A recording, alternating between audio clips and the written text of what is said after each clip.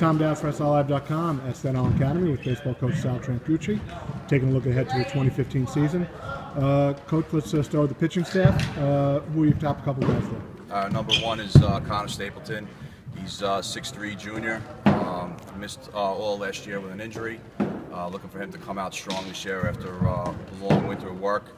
Number two, Ryan Federa, followed by James Bifulco. And our closer is going to be Sal Trancucci when he's not behind the plate.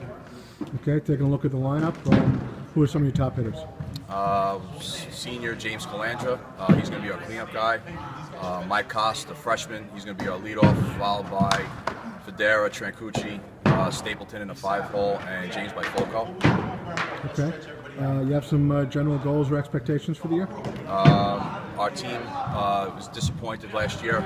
We tied for 4th in the ACIS, and we're looking to make a turnaround from last year. These guys are coming in with a chip on their shoulder. They have something to prove. Our juniors have been starters for 3 years now, and they know what to expect in the league, and they're confident they're going to go out there and bring home a title this year. Okay, thanks, Coach. You got it.